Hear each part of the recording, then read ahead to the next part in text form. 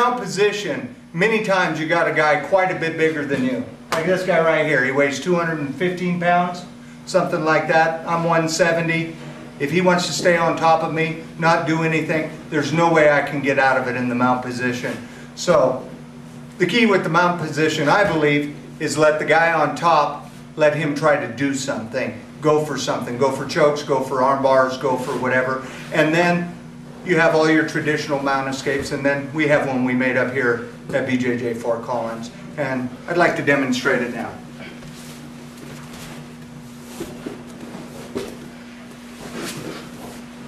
So the best way to get out of the mount is not let a big guy like this get in the mount. Have a good guard. But we know it happens every once in a while, especially since he's got a black belt and I got a white belt.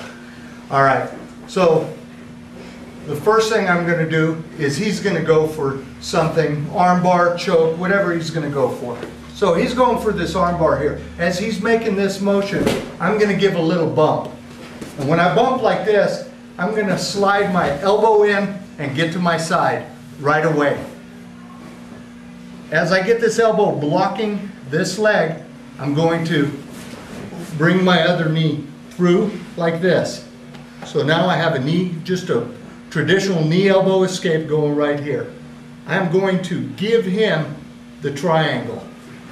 When he goes for the triangle, don't pull it hard. I'm going to shrimp out the backside, keeping this here and making sure I drag my elbow through at the same time with this hand pushing under his arm, right here. And I'm out.